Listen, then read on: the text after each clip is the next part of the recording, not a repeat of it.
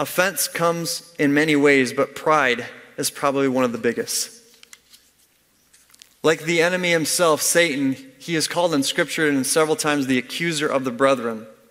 What he does is he wants to sit in the seat of judge. So when we accuse and criticize and sit in a place where we can say, hey, God, I want grace for me, but that person over there definitely deserves your judgment.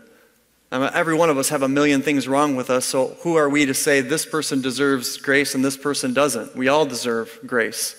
We are not the victims, we are not the judge, but we were all criminals that were all forgiven and all set free, amen?